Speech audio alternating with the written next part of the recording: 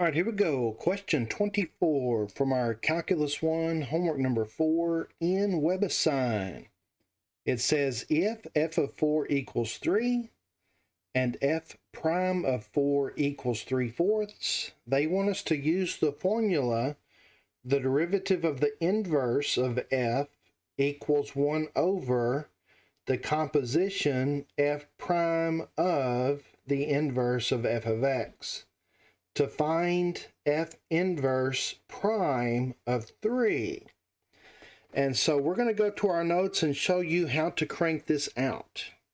So what I've done is I've recopied the problem here in my OneNote, stating that f of 4 equals 3, and the derivative of the function evaluated at 4 is 3/4.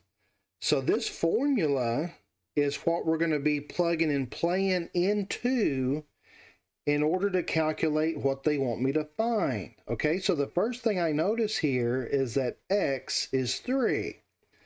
And so I'm going to come over here to this formula and I'm going to replace every x with 3. Done.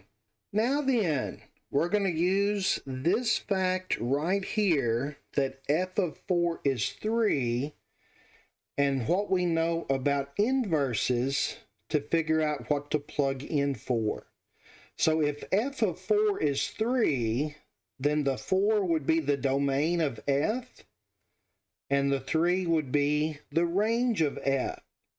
For an inverse function, the domain of the original is the range of the inverse, and the range of the original is the domain of the inverse. Therefore, we can conclude that f inverse of 3 would be 4. And what that does, that allows us to now substitute for this piece right here. That's going to be 1 over the derivative of f evaluated at 4. And then coming back up, we know what that is. F prime of 4 is 3/4. And so there we can plug and play again, giving me 1 over 3/4. And then if I do a little KCF, a little keep change flip, we're going to get our answer to be 4/3. And now all we need to do is plug that into WebAssign and verify. And getting the green check of success verifies that what I taught you is correct. And that's going to do it for this particular problem. If you have any questions or comments about anything covered in this video, please feel free to post it in the comments below, or you can text me. And thanks for watching.